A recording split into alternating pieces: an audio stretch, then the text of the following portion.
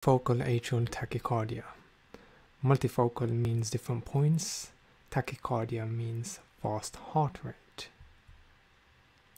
So the definition of MAT is a cardiac arrhythmia caused by multiple sites of atrial activity.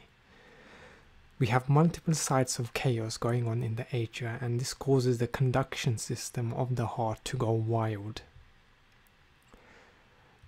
This typically presents in patients who are critically ill, most notably with obstructive airway disease. The etiology of the condition: there are several etiologies,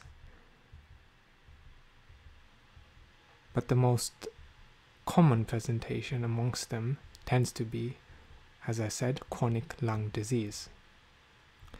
Characteristics of MAT: 3 different P wave morphologies with varying PP and PR intervals. Our atrial nodal rate is between 120 and 180 with a 1-to-1 conduction.